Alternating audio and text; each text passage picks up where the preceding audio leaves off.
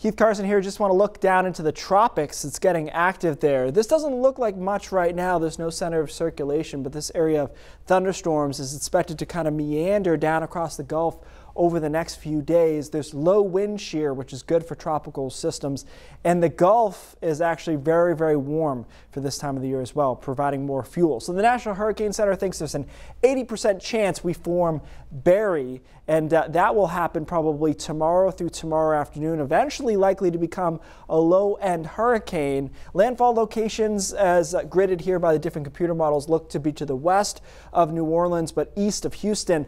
I don't think the exact location of landfall is going to be important. The real story with this storm is likely to be the heavy rainfall. It'll be moving slowly, and this part of Louisiana is already very saturated.